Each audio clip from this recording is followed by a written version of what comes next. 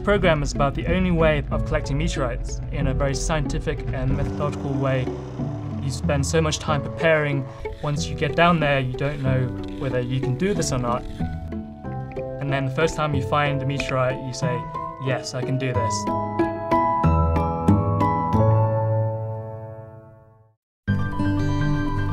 My name is Constantine Sang. I'm at Southwest Research Institute in Boulder, Colorado. I'm a planetary scientist studying planetary atmospheres. We spent a total of 2 months on the ice, and we collected approximately 569 meteorites. The scientific expedition is called ANZMAT, short for Antarctic Search for Meteorites. It's NASA funded, and what we're trying to understand is how the formation of the solar system began and how the planets evolved the way they look today. 3. Tranquility, the beauty, the awesomeness. There's no hyperbole that's too great for Antarctica. The ice is crystal blue, the snow is thick, and the sun is brilliant. When we're on the ice field, we live very basic. We live in tents with power supplied by solar panels and chipping ice for water. The reason why we go to Antarctica is because these are black rocks on a white surface, so they're much easier to find.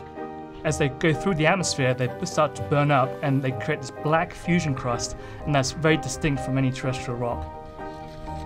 By studying meteorites, we're actually looking at the primordial history of the solar system.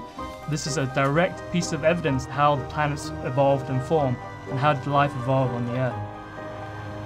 No one gets to go out there except for scientists and very rich folk, so it's a huge privilege to go out and experience something that is life-changing.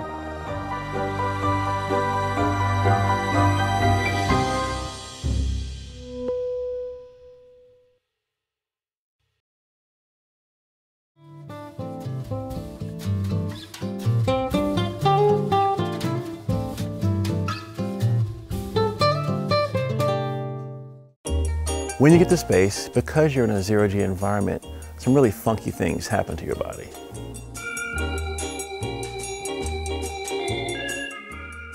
Right now I'm 5'11", but in space I was 6 foot tall. On the ground, gravity compresses your spine. It pulls you down, the force vector going down. In space, without gravity pulling your spine down, every vertebrae has a chance to move up, which gives you your extra inch of height.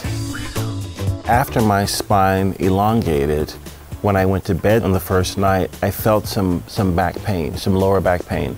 And so I actually curled up to kind of alleviate that pain, to kind of stretch it out even more. A few other ways the body can change in space are: the heart gets smaller and changes shape because it's not having to pump as hard to pull the blood up from your feet, because now things are just floating and working inside your body, so it's pumping easier, therefore the muscle walls actually change the shape and they get smaller. Without gravity, your bones, they change shape and they lose calcium and they become more brittle.